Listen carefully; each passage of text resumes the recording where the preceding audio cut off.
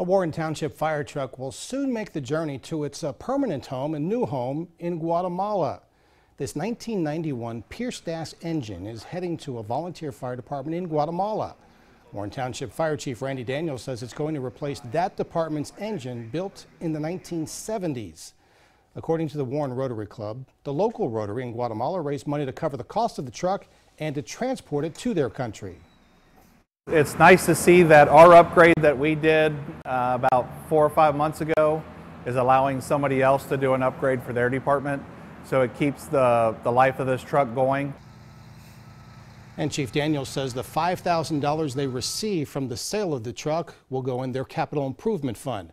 They'll be housing the engine until the shipping company picks it up.